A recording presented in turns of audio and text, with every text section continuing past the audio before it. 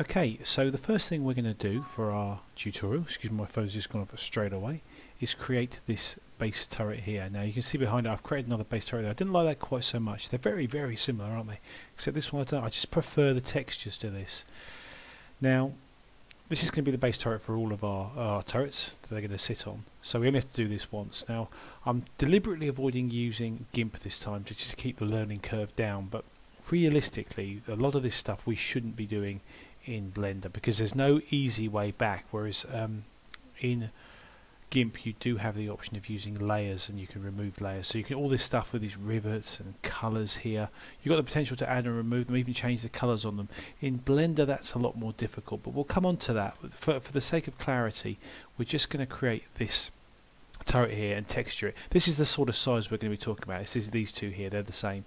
This one here I didn't like the colours quite so much, so we're going to go for one of these guys here. So it's not the end of the world. It doesn't have to look brilliant. I'm going to make it look pretty good though, so that we've got something, if we want to, we can just show our work and show what we did. Alright, so we're going to spin over to Blender. By the way, I've also assumed that you have Blender and Unity installed, so I'll put the links in the description. But for now you can see that Blender is it's blender.org and it's currently Blender 2.81a. I think Blender 2.82 is not far away. But I'm going to use 2.81a, and don't worry, the 2.82 is not going to be that different. It's just going to have some new features. It's not going to change that much. And Unity as well. You're going to need Unity. So if you go to unity.com and click on Get Started, and then you want the individual license, so don't panic when you see these figures here. Just click on Individual and Personal Free, Get Started there, yeah. And I think somewhere here, I can't exactly remember whereabouts it is. There's a download option. Start here. There you go, and then you click on download. And what that'll do is that'll install Unity. It'll also install Visual Studio, which is free. So there's some registration to go through at the start, which is a bit of a pain. But once you're through that, you'll only have to do it once, and you'll be good to go. All right. So here's our turret that we're going to go for. So I'm going to spin over to Blender now. What I'm going to do is I'm going to talk you through as I go, but I'll probably miss some bits here and there. I'm assuming you've got a relative understanding of Blender. This is Blender 2.81, so quite a lot has changed since 2.79. Once they went to 2.8, they changed the layout. They've changed kind of the way some things work. You can see, for instance, the panels are now on a vertical strip rather than the horizontal strip that used to be there. It just looks a little bit cleaner. They've asked us now to default to the left click to select. So when you first run it, it'll say to you, do you want to use left click or right click to select? And you might think, well, that's just stupid. Obviously left click is select. It's left click is select for everything since forever. But actually in Blender, Blender used to be right click to select stuff, so it did take a bit getting used to it, but funnily enough, when you got used to it, it was actually quite useful doing it that way. I'm not sure why, you just got the hang of it. But now it's left click, so choose left click. The other option you've got is what to do with the space bar. Excuse me while I click do not disturb there. The other option is what to do with the space bar, and I make it search, so that if I click on space now, it brings up the search screen. It's up to you. I use that occasionally. Now one thing I must do is switch on the screencast keys, which I've installed. So I've noticed that you have to sort of switch it off and on again, even if you change these panels, which I'll come to. So that's actually a bit buggy, which is annoying. So you can follow along here. Like I say, again, I might forget to switch the screencast keys back on again. Hopefully they'll fix that bug very, very soon. Right, so here's our cube that you get by default when you open Blender. By the way, I'm holding middle mouse button down and then panning my mouse around to move around there. Okay.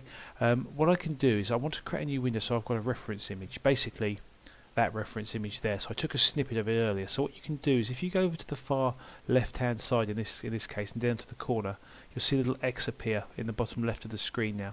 If I left click and drag to the right, I can split my panes up. Lovely. Okay, and I can actually see this in two views now. I'll actually move that all around and see in a different view. But I don't want to do that. What I actually want to do is bring up the image editor. Okay, and I'm going to open an image here, and hopefully, if I'm lucky, I'll be able to find it. It's that one. So you can see basically what I did earlier was I took a little image of it. It's not very high res, is it? But you can see what. So that's what we're going to be shooting for. Okay, when we're trying to create our image. And we've got a good start, haven't we, with our base cube. Sometimes the first thing people do is delete the base cube. Not today. We're going to use this base cube. clearly it's too high, so let's scale it, and we're going to scale the cube by pressing S and then pressing Z, and that scales it on just one axis, in this case the Z axis. Now what I'm going to do, I think, is make it 0.333 for fun, okay, because I think it's about the third of the size of the cube. If I just spin back here to Unity, this one here was this one here that I think I didn't like so much, that was 0.25, so I think it's just slightly shorter, which I think is correct. Right, so let's go back here. Okay, so we've got that going there. So now if we press Shift and middle mouse button to kind of pan around like that, you see that there? Okay, so things like that we can do. So if I now just press Tab to go into edit mode, this brings up a whole load of new options. Now, rather than just edit the object itself, what we can actually do now is edit the faces, the edges, and the individual pixels, vertices if we want to, by just clicking it and then pressing G to move it around. Now, I don't actually, let me just check something. Hang on. Ah, no, if you can, I can't. You used to be able to hold a button, I can't remember what it was, and it would move it around, but it doesn't seem to work anymore, or either I've forgotten what it is. But you can move these around with G. Okay, so now we're in edit mode, we've got a little bit more control over what we're doing. So what I'm going to actually do is press 3 to go into face mode, and then left click to go to the top face. Okay, so you've got your choices here as well, by the way. You don't have to press it's 1, 2 and 3. So 1 is the vertex select, 2 is the edge select, and 3 is face select. Okay, so we're going to press 3, and then we're going to go to top view, and we're going to press S and scale it down to something like about there. Let's just take a look from that angle there. That looks about the same to me, I think. Maybe we can just do that, just have a little look. Yeah, I think so. Maybe a touch more? Don't know. Looks pretty good. Okay, so you can see what's happening here. We've got another edge here, and then it kind of goes in and down. So let's... Oh, sorry. So let's just do this again. Now what we can do is we can press I to inset. Okay, let's just bring that in a little bit. Just a small bit like that there. And now what we'll do... Right, we could do I again, but I'm going to just use a different one, which is E to extrude. And that automatically... locks to the Z axis. Can you see that? So let's just move that down just a touch, and then we'll also just go to top view and we'll just scale that in as well, like that. Okay, so now we've got our... Oh no, that's too low, isn't it? Let's grab it on the Z. We don't... It doesn't need to be too far apart. There we go. That looks pretty good to start with, doesn't it? So if we now go to front view, what I want to do as well... Oh, sorry, I just tabbed out to go into object mode. I'm just going to grab this on the Z axis and move it up. I'm keeping an eye on that D value on the top left of this panel. I'm going to try 0.333, and there you go. So that actually moves it to effectively what we call the ground plane here in Blender. All right. Keep an eye on that orange dot. That's important. We'll come back to that later on. That's called the origin of the object. So now we'll tab back into edit mode. And what I want to do now, it's probably already too late, is press Control R to create an edge loop. No, it isn't. Okay, no, we're not too late. So we're going to create an edge loop there.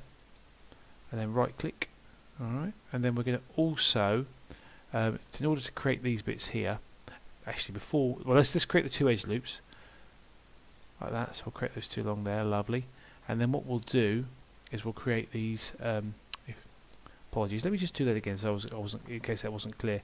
I'm pressing Control R to create what's called an edge loop, which creates basically another set of faces, sort of splits it up. You can move the mouse wheel to add more edge loops. We just want the one, so I'm going to left click, and then it gives you the option to move it around, but I'm going to right click to keep it in the center. And I'm going to do the same on this axis. You see, if you move it around, you see you get different options. You see, so I'm going to click for that axis there, and again right click to cancel. Now it was important to do that before I did these bevels, because what happens in the middle here is Blender likes to use 4-sided shapes, quads. So a face here has 4 sides. It can work in triangles as well, but once you go past 4 sides, things get a bit. It struggles to. Well, it can't create edge loops because it doesn't know, which edge to route along. Okay, so what we'll do now is we will go into front view. I'm going to press Z, and then hover over wireframe and click, and then there we go. Okay, click on wireframe, and you can see now that you can see through them. I'm going to press 1 to go into vertex select mode.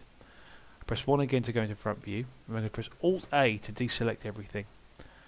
And then B to box select. And I'm left clicking and dragging here.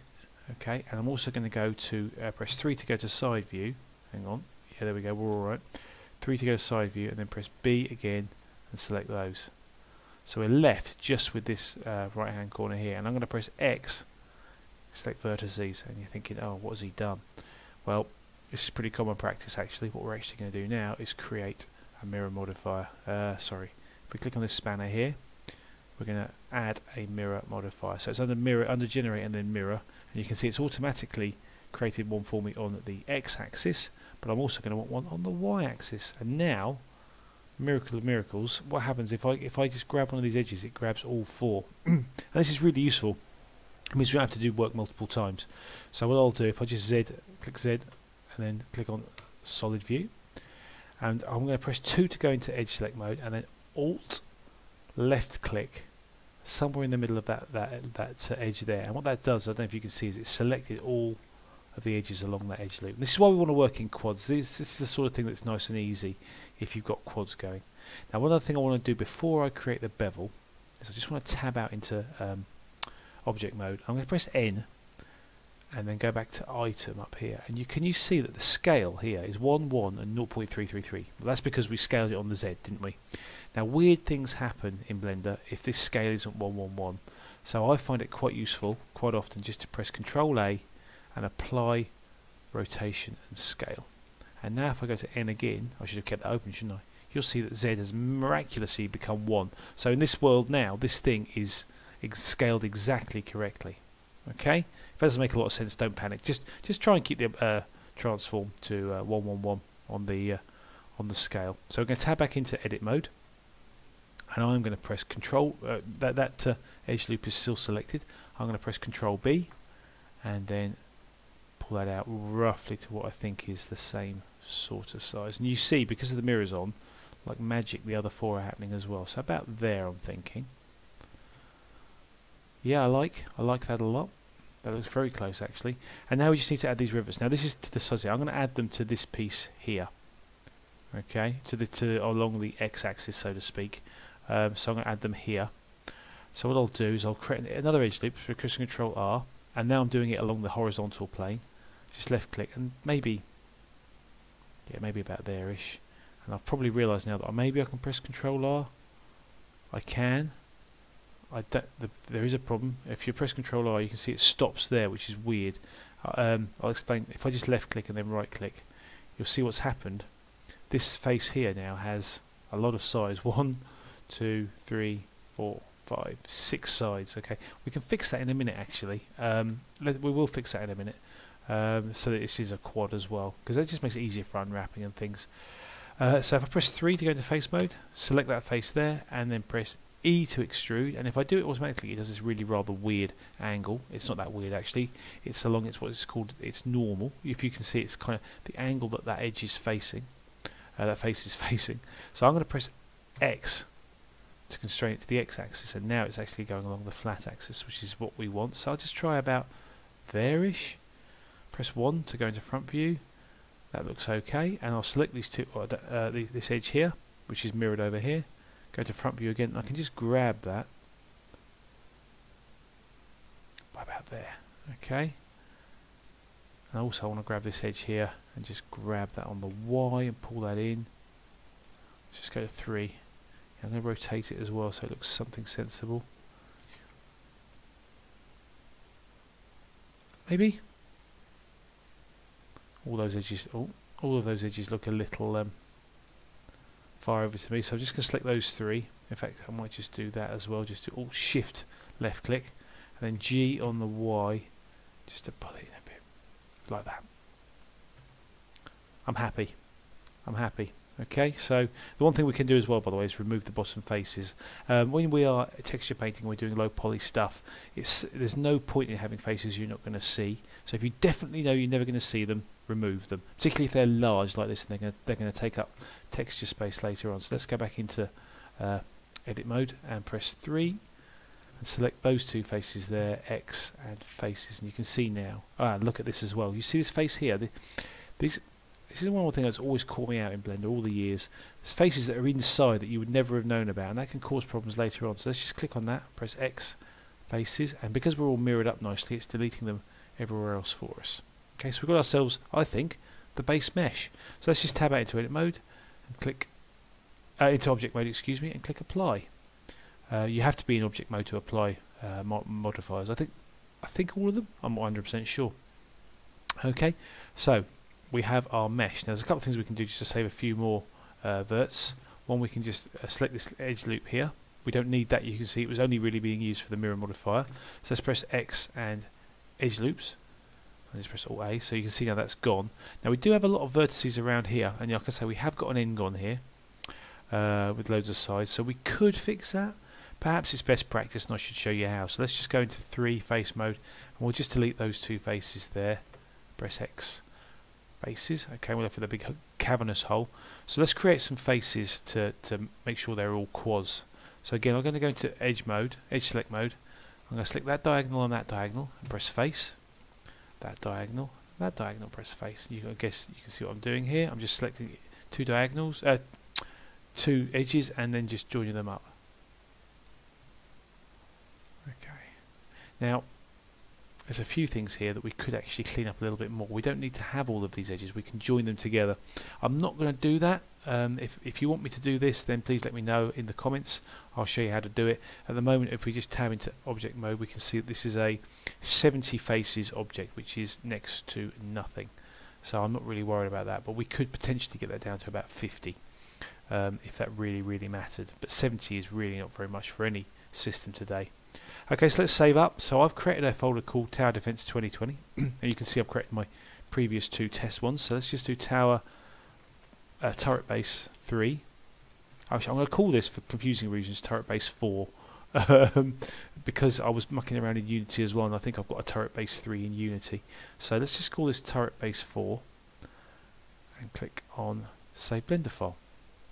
Okay, how are we doing?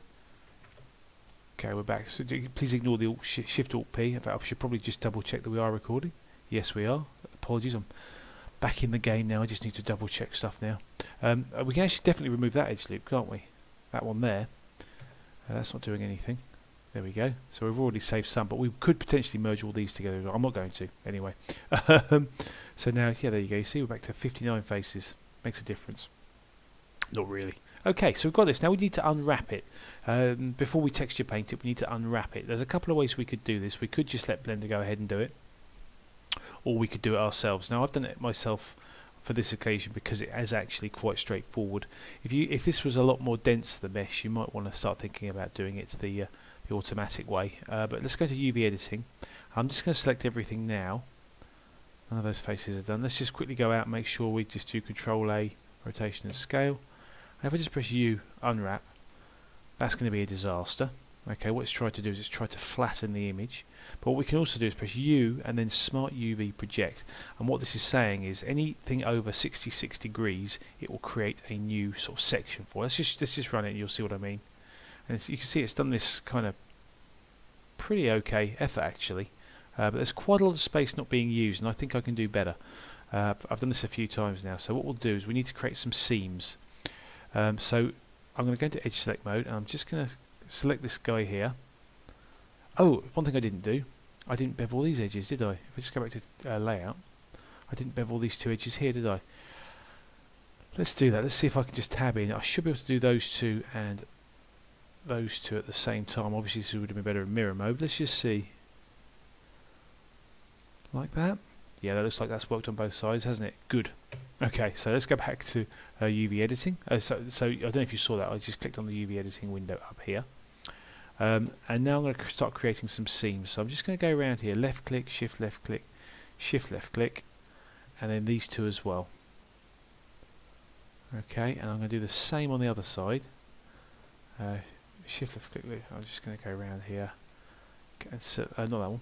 Those 2 and those 2. I'm going to press Control E. Mark seam. Okay, you see that this creates these little red lines here. Now, if I just hover over my mouse over one of these areas here and just press L, you'll see. That surprises me. Okay, if that what normally happens is it selects everything, but if it does select everything, just go down here and click seam. I think if you normal look, it selects everything, but if you click seam, it will do just what I want. And now if I just press U, unwrap, it does a very nice unwrap, a much cleaner looking unwrap there. All right.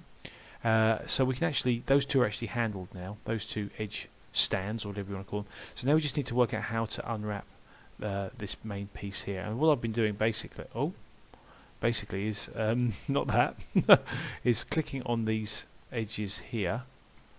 By the way, if you left click one angle and then control click, it will run an edge loop up to that point.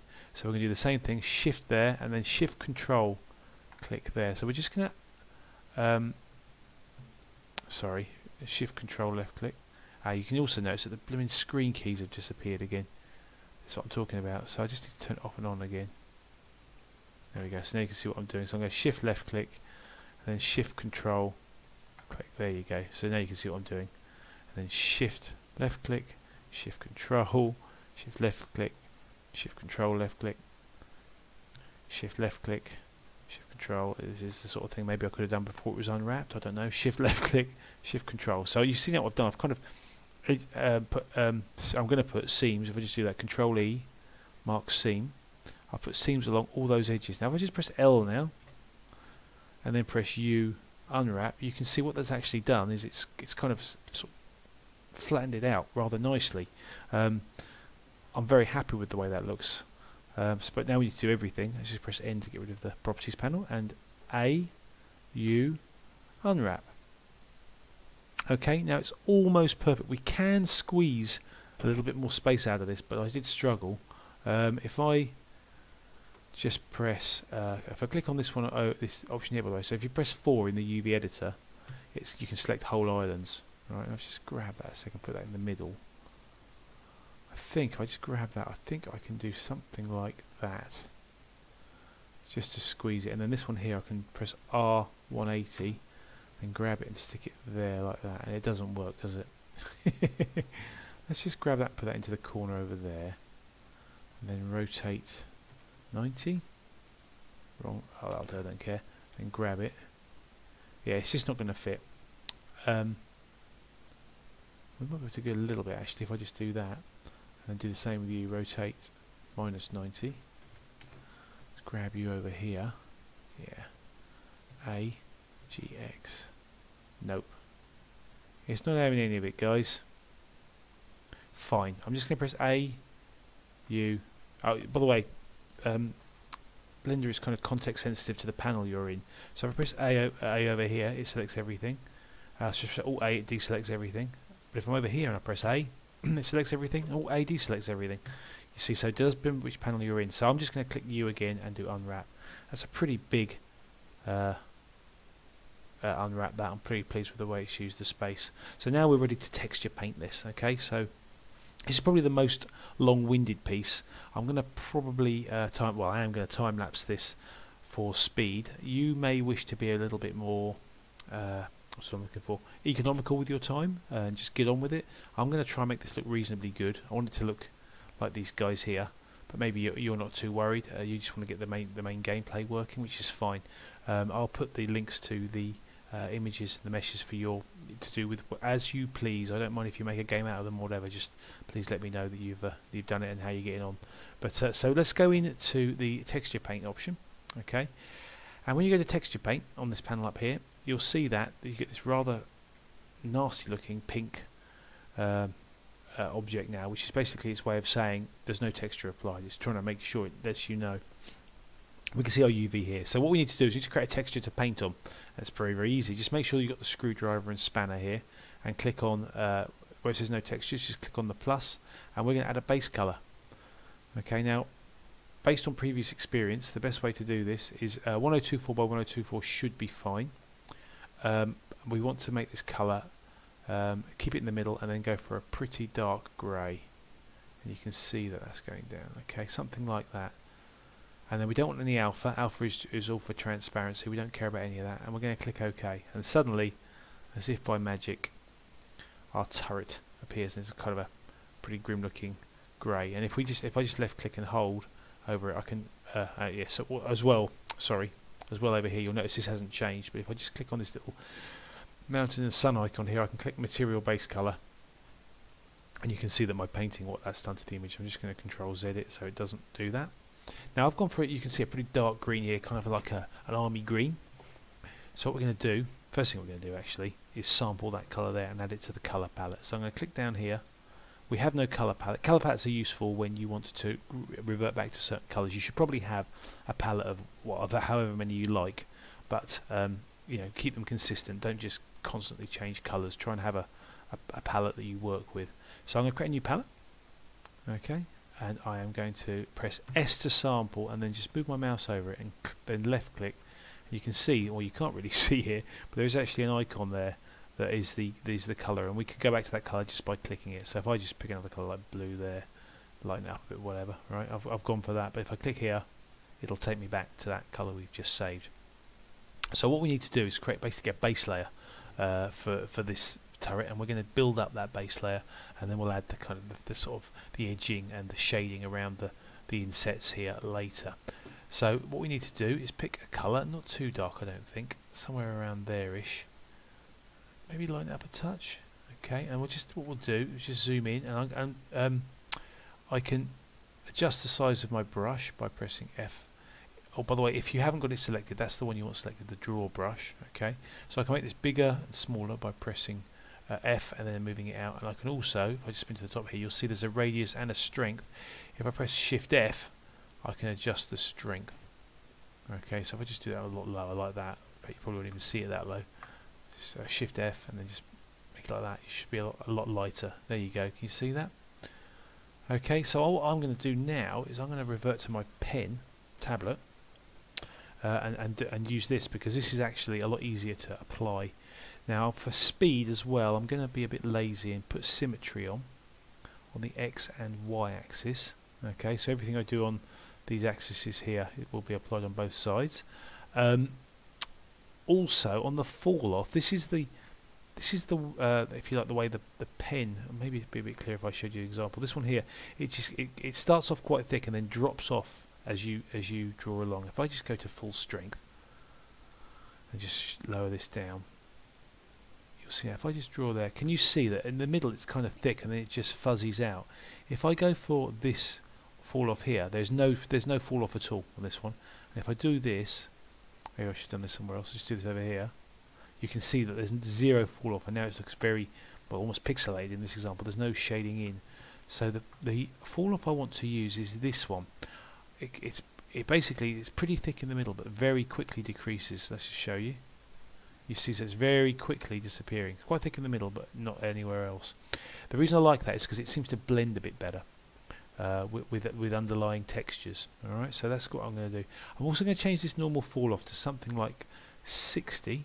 Okay, and what that means is if I go up here and if I just start drawing, it won't, I hope, although it has in this example. Let's just change that down to like, oh, excuse me, let's Control Z, let's change that to 30. If I go back to the top here, if I draw now, I hope it won't draw below, because that angle was greater than 30 degrees. And this is quite useful sometimes. I'm going to up that to 60 again, or maybe 45. Now let's make it 60. So it's annoying because sometimes you don't want it to do it, and sometimes you do. So we'll just have a little play around with that again. So I'm going to go up here, I'm going to turn my strength right down, but you'll notice there's this little icon here. If you do have a tablet, you can click that and it will actually also be adjusted by the strength. So if I just get my tablet now, if I do a very light stroke, you can see like that, and also I can do a very firm stroke. Yeah, my tablet's not the greatest. It's got 1024 levels of pressure. Well, that should be enough, but I don't think it works particularly well.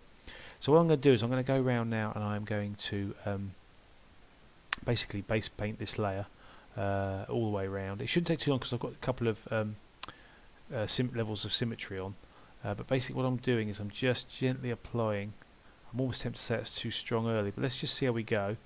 Just applying this. Now you notice you can't see it very well. So if that happens, what you can do is you can just go maybe to rendered mode and just start turning on or turn on some of these lights and see how you get on. Maybe do it the other way around. Yeah, I've gone pretty dark here. Also, you do have this image as a reference as well, so have a little play around. That's probably the one to go for, right? So you can kind of see a little bit more, but it does look a bit weird. But at least you can see what you've done. The other option just goes back to solid mode and just carry on. So I'm going to do this now. What I'll probably do is mute it. Don't be afraid to use Control Z either also, and just maybe I might just get rid of them and just lower the strength a bit more, because we're going to do this a few times. Okay, so I'll time lapse this now, and then I'll stop and come back once I've done the first round.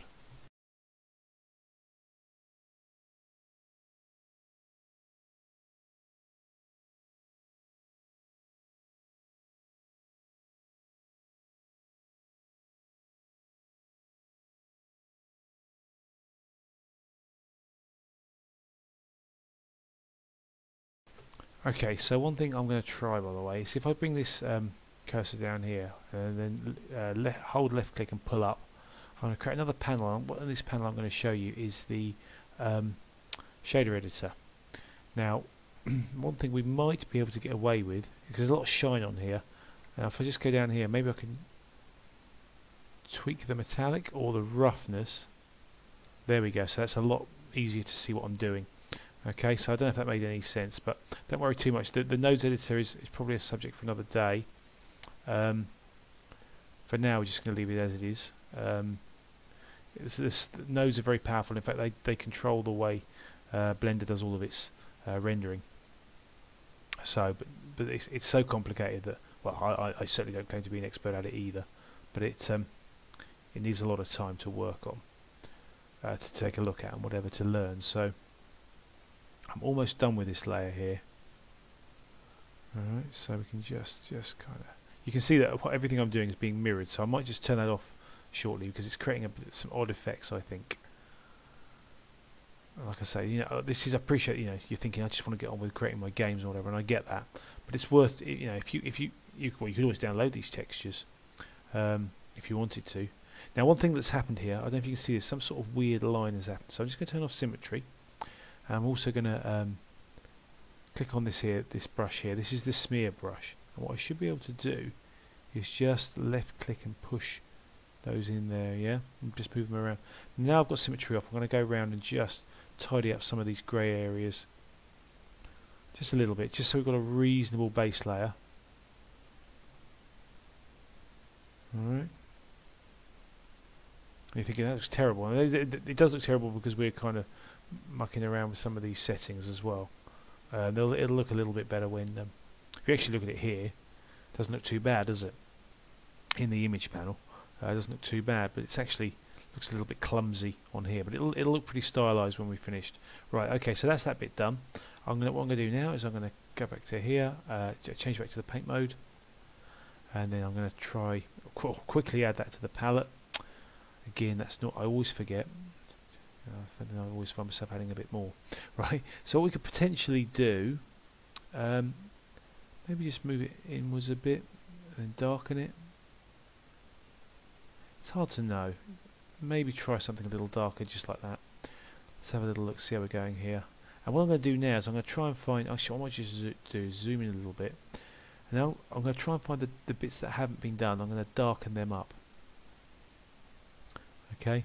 And to be honest with you, like I say, I don't think this needs to be as you know as well done as I'm doing it now.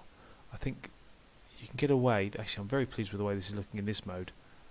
Actually, I've had some unpleasant experiences previously doing this. It's definitely an art. Definitely an art. Seeing and getting an eye for it. For me, it's more chance. What I end up with.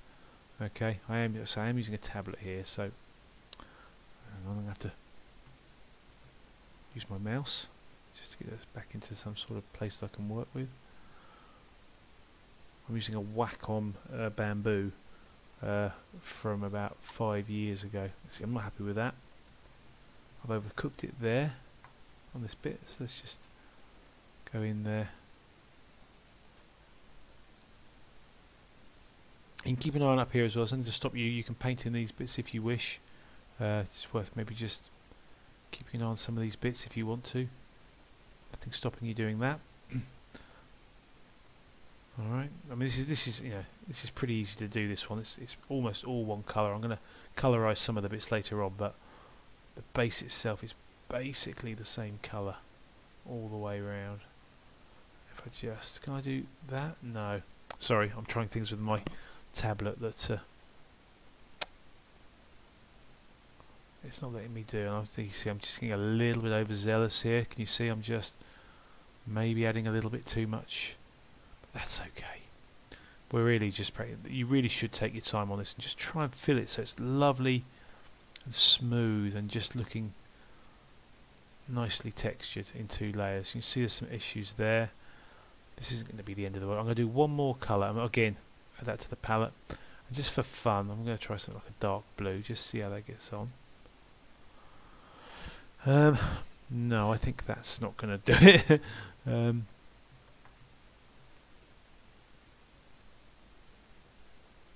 I'd lighter blue, couldn't I? Just maybe just see how. This is the thing, you can experiment with this stuff just to. You never know. Let's just go with it. Let's just go with it. We can always just regret it later on, can't we? No, I'm not going to go with it. Sorry. It does kind of create a khaki look to it, doesn't it? But it's not really what I was going for. So I'm going to go back to my. What happened then? Looks to me like I've ended up with the same colour twice. Okay, not to worry. I can just delete that one with the minus key. So I'm just going to come around, maybe just maybe a slightly more, what do you call it, more bluey green then, and just darken it up a bit. All right, this is my last pass. Again, I'll be quick now. Again, I'm just looking for lighter areas and just going to darken them up so we've got something that we like. Alright, you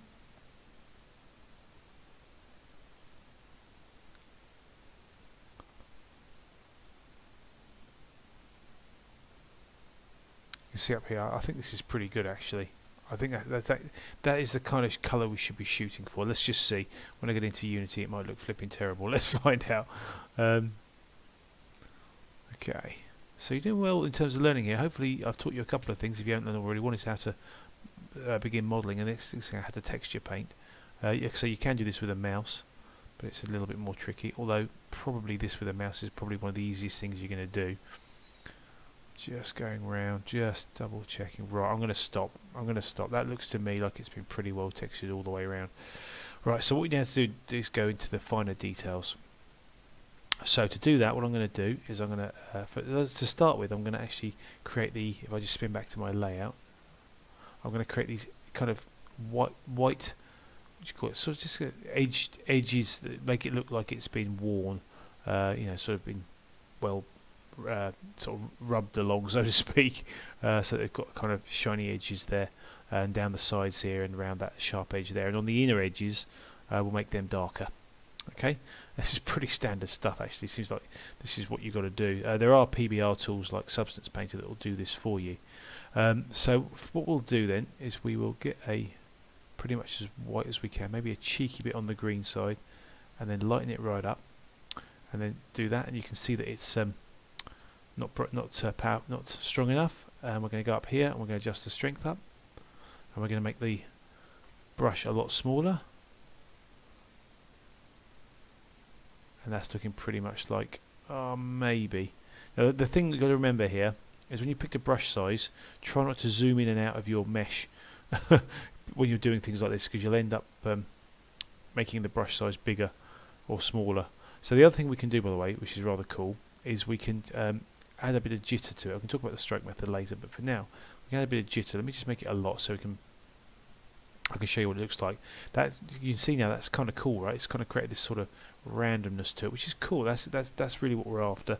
And also, let's Control Z that. I want a sharp fall off, so we go again. You can see it's much more stuck together, much more strong. All right. Say that. I don't know. Maybe that is better. I'm not sure. We want a little less jitter than that, that's for sure. Okay, I'm going to go with that, and I'm going to make the strength a bit stronger. Again, I'm still using my tablet, so pressure in there. Yeah, radius of 4 pixels, there we go. Okay, I'm just going to try. Oh, let's turn X and Y symmetry on for your sanity and mine. But again, you might want to do this. We're just going to start bringing it across. I'm just gently bringing these over. Pretty pleased with the way this is looking.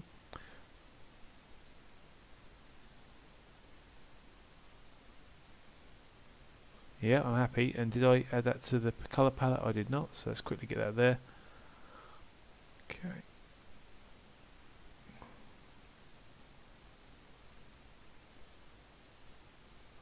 Looks a little bit too jittery, but I'm gonna keep with it now because I've started. This is where that fall off could catch you out. If you set it to a low number, you might find that it doesn't actually allow you to draw on both sides of this edge here, which is what I'm doing. So with the power of the X and Y symmetry, I'm done on that bit. So let's just do these upper edges here. Again, just following this up. One thing I've noticed is you know, as you get better, obviously you'll know what to go to, but don't be afraid to just keep trying and control Zing. That's the thing. Until you get one that you're happy with. I'm going to go down this time. Yeah, look, see, I think because of that angle, look, it's done that rather weird thing. I'm going to let it go now.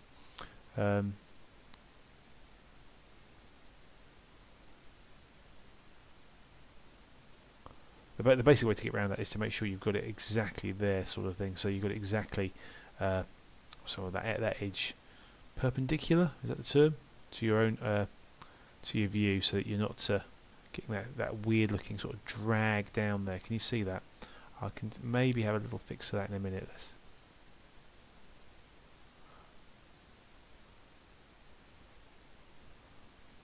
Okay, I'll just finish this edge off here, and then we'll take a look.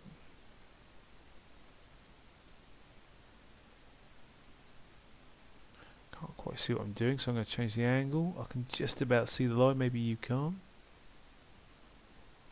Like that. Okay, and also we've got these ones here, haven't we? Okay, I'm going just slowly with the tablet. They're too jittery. So I'm just going to bring that back. Control Z. Makes me think that maybe I should have been a little bit more cautious earlier on. Little less jitter. Okay, that looks pretty well worn now, doesn't it? Now, where was I? This edge here. What we might be able to do is soften this up. Let's make it. Oh, God! Just pulled my earphones off there. Okay, so we might just be able to just soften. No, let's try a smear. That smear's working, isn't it? So we can just maybe just bring these back up a little bit. Again, we've got the symmetry on, so that's quite good. That edge looks okay, although maybe I might want to just strengthen that. Okay, so we've got all our outside edges. You can think, gosh, that looks very rough, and it does, but it's bear in mind this is a stylized image. Okay, so next what we're going to do is we are going to make these inner edges dirty. So what we might be able to do is just take that colour that we've already got. I'm going to go big again, and I'm going to go light on strength. Just bring it like that. Okay, and now just dirty these. Pardon me. Ain't working. You can check. Sometimes it's worth just checking here just to see, and I can actually just see that is working now. So I've gone large, and you think you don't panic, because what I'll do, I'm just making that there dirty, and then what I will do is I'll up the strength a lot, shrink the size of the pen, and then get into the crevices. So really dirty up those bits there. They've gathered a lot of dirt, particularly at the bottom, right? I think if X-axis, there we go, it's good. And don't worry, I mean, this does look really weird at the minute. I know it looks like something that, yeah, really hasn't been well drawn, but it will look better once we've adjusted the roughness and the metallic. So let's bring that back up again. Bring the strength back down. Maybe just zoom in one nudge. There we go. Now we can do that. Oh look, we've missed that edge there as well. Look, we missed that edge to sharpen up. I'm just making this edge dirty. Well, I think I am. It's hard to know, isn't it? You can just about see it. Putting a little bit more pressure on it. Yeah, you can see it. There you go. Alright, so there we go. So we've got our kind of dirty inside edge there, and let's do what we did before. Let's up the strength, and then press F to make that smaller, and we'll get involved in adding a bit more dirt right in the middle.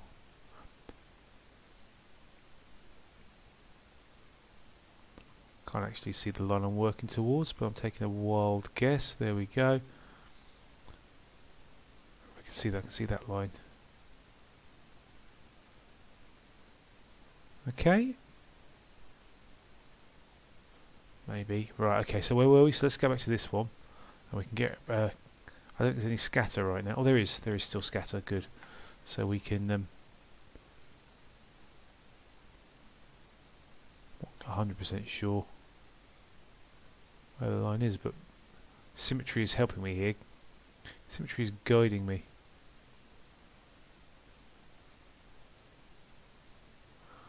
Yeah, it's looking a little bit more jaggedy than I would like.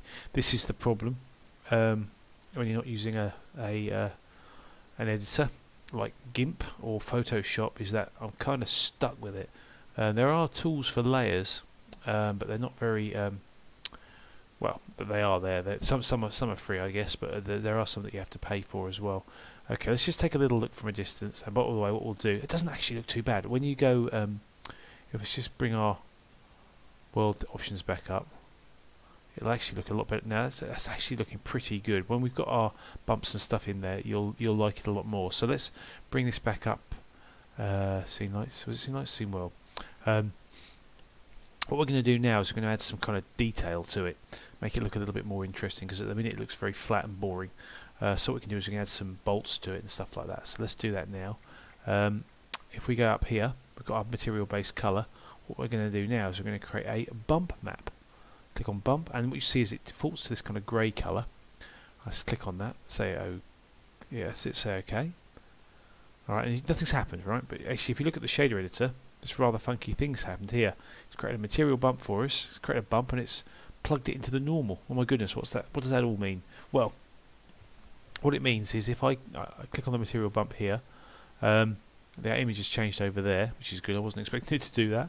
If I go to rendered mode, which I'm in, if I now draw in white,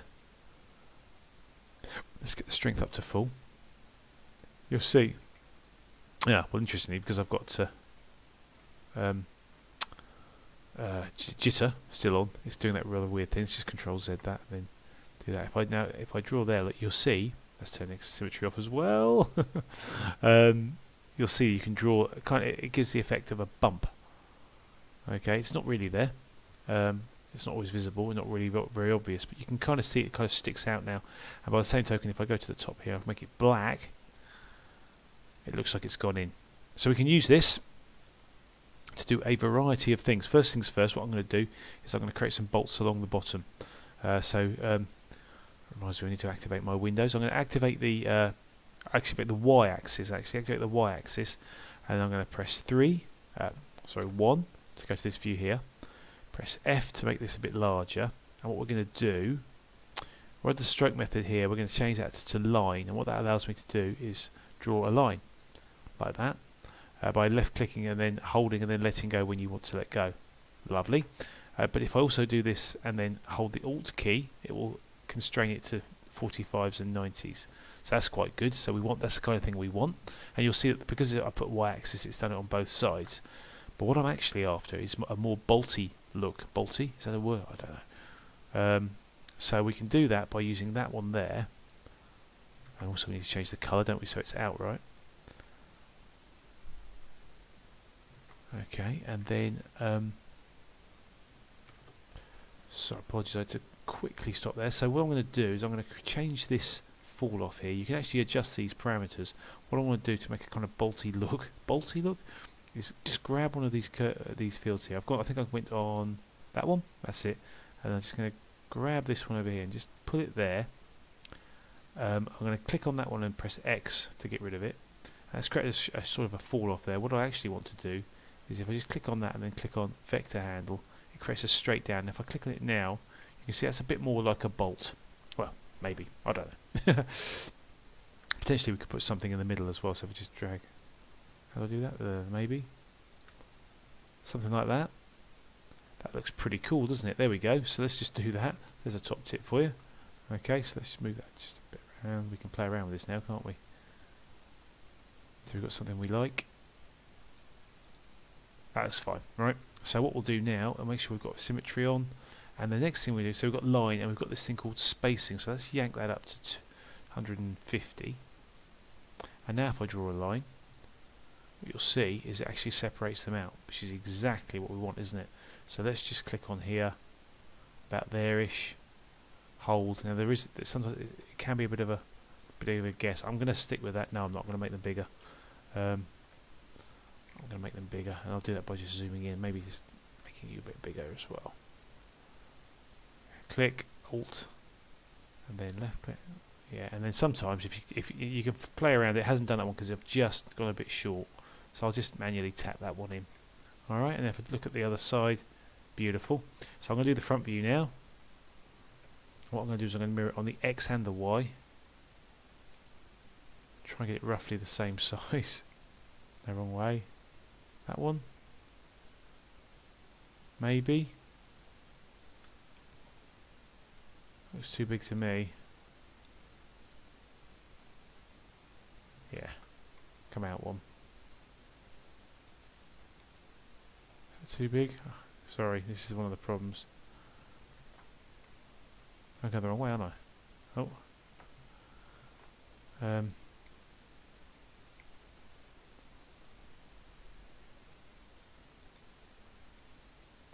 That's about right. Okay, so Control Z 3, and I'll just create a couple if I can. In fact, I might just put one in there. Yeah, that's fine. Alright, so that's our bolts done. What I'll also do is create some lines across the top. So if we go back to something like that one. Annoyingly, you can't save those fall-offs, by the way, which is one of my bugbears. So I'm going to make this just on the Y-axis. And then just zoom in a bit and remove space. Oh, well, you need a little bit of spacing in these things. Let's try 10%. And I'll just make that a touch smaller. About there-ish. That's the wrong way. I want it to go inwards, so I'll just drag it down. Click it, hold. There you go, and we'll do the same on this side. Hopefully we will. It's too high.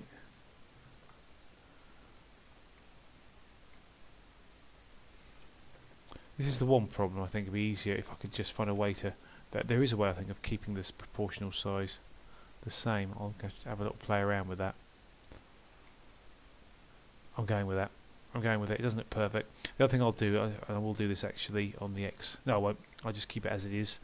I will select these, find a rough point where it's exactly these corner bits are facing me, and I'll do the same thing. Just hold, and I'm not going to use the Alt key now. I'm just going to do that.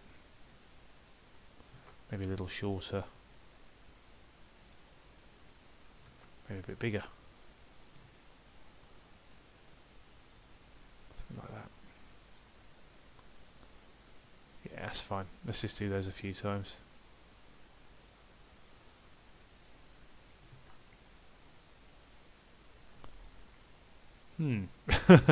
Start again, shall we?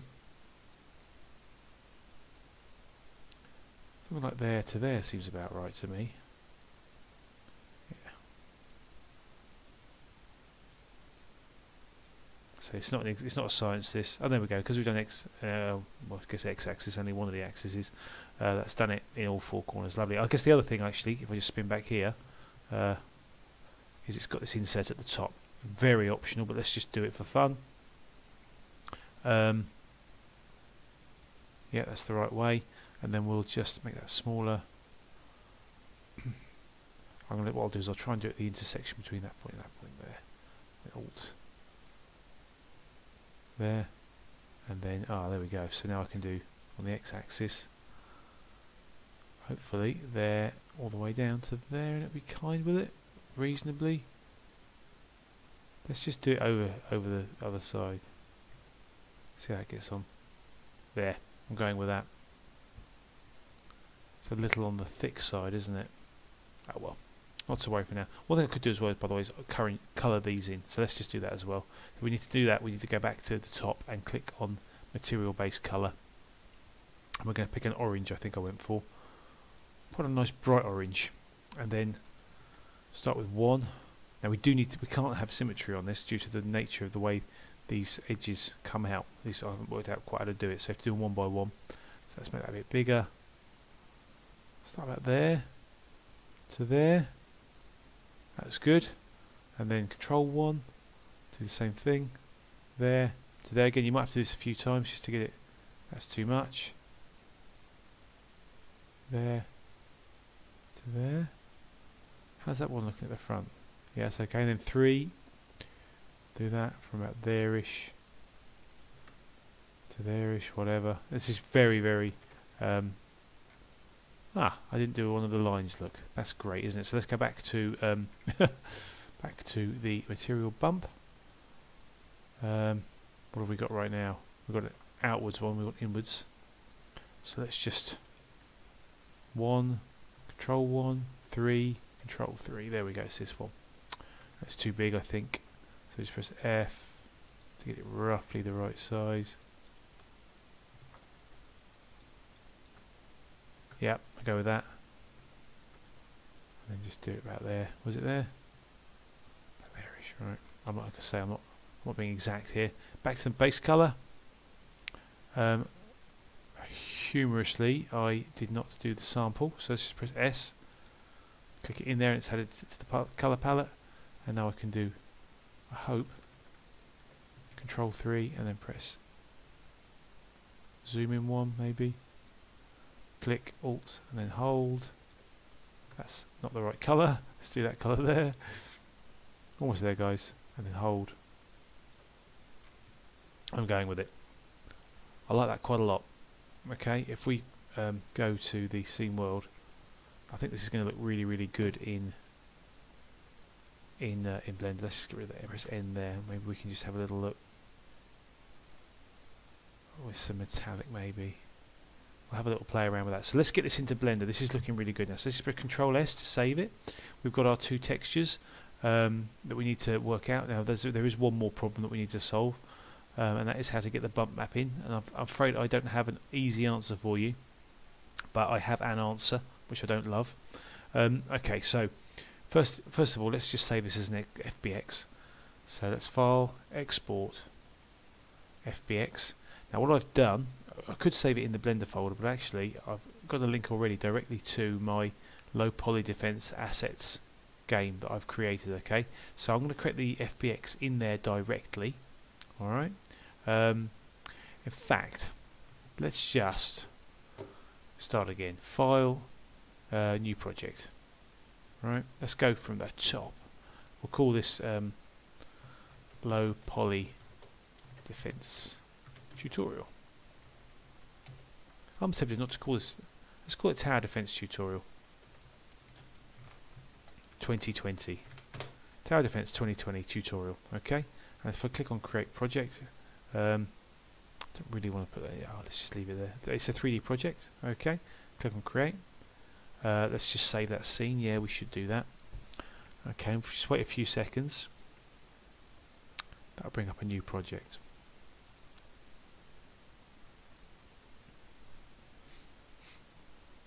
I hope. While it's thinking about that, well, there we go. It's doing some stuff. I'll pause it and then come back when it's ready. Okay, here we have our scene back. So let me just check quick. I'm recording, by the way. Sorry, I get very nervous now. There we go. Just over an hour, so I should really wrap this up. But let's try and get this finished. Here's our blank scene. Okay, so this is interesting. It looks like it's kept my settings from previously. I think if under normal circumstances it does something a bit more like this. So you end up with a scene, your game, and your asset store. I kept the scene. You can drag these tabs around, so I've just kept the game and the scene separately, so that I can kind of see what's going on in the scene while I'm looking at the game view as well. But let's try and get our turret base in there. We'll worry about all this once we've done the turret, the first turret, and the base is completed. Okay, so let's bring in the base now. So let's just do this. If we go back over to here and we'll click on Image, Save. Now, because we've never saved it before, it's going to ask us where to put it. And you see what I've done? I have put low poly defense assets, but let's go back to my documents folder. Unity, Tower Defense 2020, and everything goes under assets. You can create subfolders if you want, but for now, so let's call this turret base, and I'm going to call it diffuse, which is a bit confusing in terms of these. You heard the term base, diffuse, albedo, different versions. Okay, but we're going to go for turret. We're going to call it diffuse, which basically means it's the color map. I don't know if that works. We'll make it 16-bit. I don't quite know why it's gone 8-bit. I think 8 bits might be enough, but I like to go for 16. Yank the compression up to 100 because why not? And click Save as Image. That'll do us. Okay, and the other thing we want to do is save this as export this actual base as well. So let's just click on File, Export, FBX. FBX is my favourite one to go for. And we're going to click on just the selected objects. In fact, just to be absolutely sure, let's go to layout mode, click on it. Yeah, see, it was the only selected object. There is the potential to, if you're not careful, to end up bringing in, pressing A here, you could bring in the camera and the lights as well. We don't want to do that, it's just that one there. So we can export from here. Whoa, what's happened there? So we do File, Export, FBX, and again, so it's just the selected objects. Okay, and one of the key ones is this experimental apply transform. Okay, so we're going to click on that as well. That's important to do that. I'll explain why later on. Unity has some weird things going on with its scaling. Okay, so we'll click Export FBX. I think that's all. Am I in the assets folder? Let's go Tower Defense 2020. Just been over to here. Curiously, there's no assets folder. Just going to click on assets there, bear with me. Maybe there isn't an assets folder.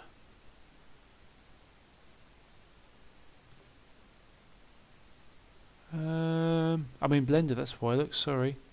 So we need to go back to Documents, Unity. It's trying to catch me out. Look, Tower Defense 2020, Assets. Thank you. Turret Base 4.fbx. Goodness gracious, sorry guys. And just click Export FBX. Right, so we spin into Unity now. You'll see we've got two things now. We've got our turret base. Curiously,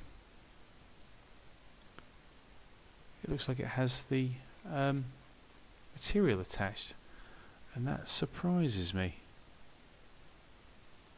That surprises me in a big way. Let me spin back. I don't want that to actually happen. Let's just do that again. So let's just do File, Export FBX. So select objects. We can just unselect some of these. We don't want the camera. Oh, blast it. We want the. We'll unselect the camera and the lamp.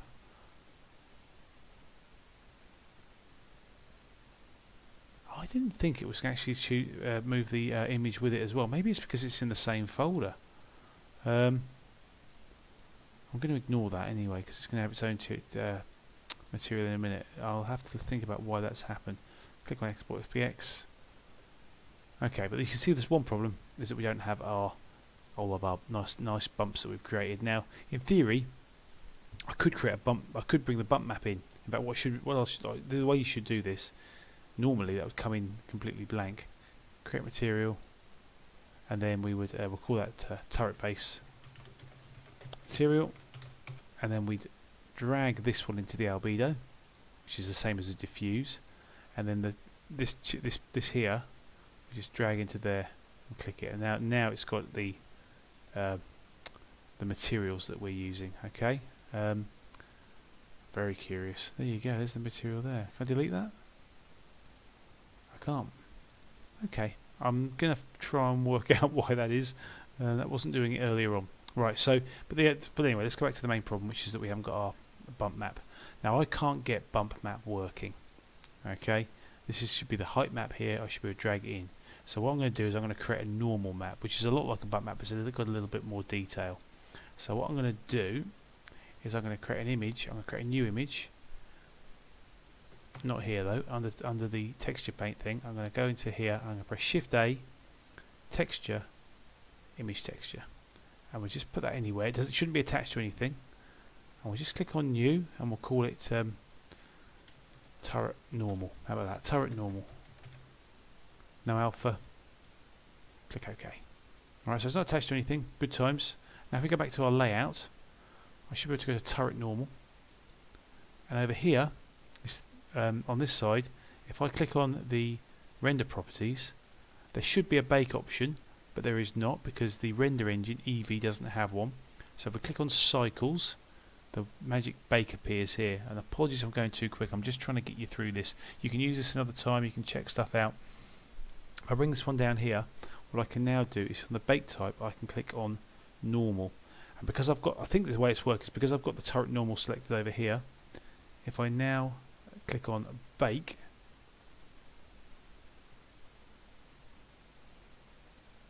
hopefully anytime soon. That did not work. Baking map saved to internal image, save it externally. That doesn't look good. Okay, bear with me. Okay, so at some horrible point, it looks as though that actually resets. So I'm going to save it now. I'm going to save it in the same place, just to be absolutely sure. But I think that at some point I must have refreshed it. What you can do is you can say reload, and maybe I did something like that, and it went grey. So luckily Control Z's been my friend. So let's quickly go back and add that orange bit to here. I think then that's all we need to do. Back to here, back to base colour. Now the orange is gone, so I'm going to have to sample it again. There. 1, Control 1, 3, Control 3. There, it's this one. It looks like we're going to have to get rid of that one there. Press F to make it larger, smaller. Am I in line mode? No, I'm in some crazy mode there. Clicking on that. I want to remove space and move to line. Sorry about this. Click it, drag it. Too small.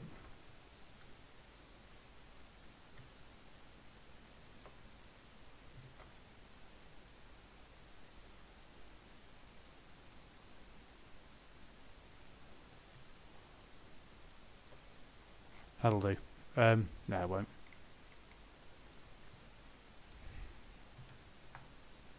I'll get it right.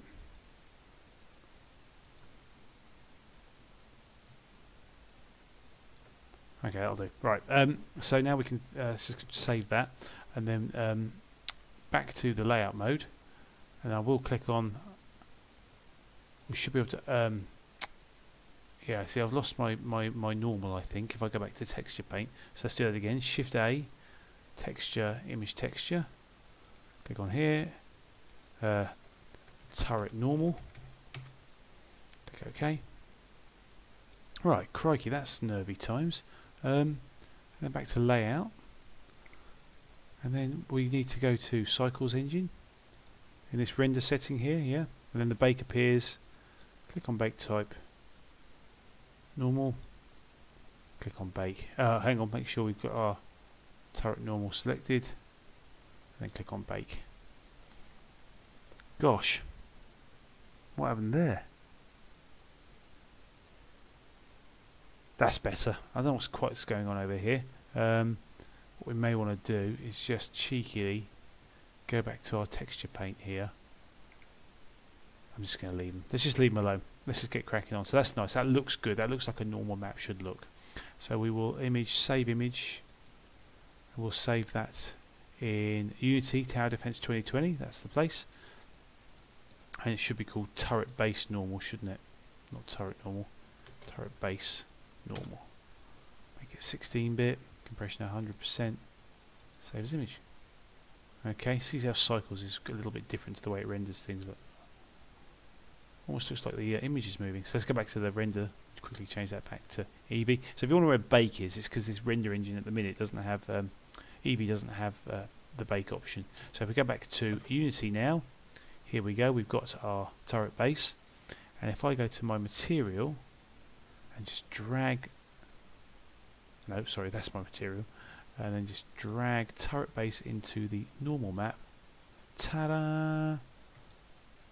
Curiously that looks like that's gone out rather than in, but let's just fix now. Oh well, maybe that looks like it's gone in, maybe I'm getting confused. Now it doesn't look great. I think what we can do is we can adjust a couple of these ones. I think the way I worked it was that if I somewhere, so you can play around with these settings, you can make it look lovely and metallic like that, like a right shiny old thing. So you can play around with the metallic and the smoothness. I think metallic needs to be that, and I think 0, and this one needs to be adjusted. Smoothness to 1. That looks, oh, that's very shiny now though, isn't it? Maybe it's the other way around, maybe smoothness and then something that you like the look of. Yeah? And that is our turret in Unity. Now actually quickly just to have a look at it, let's just do create 3D object, we'll create a plane. Curiously, that's underneath it. Okay, where are you then?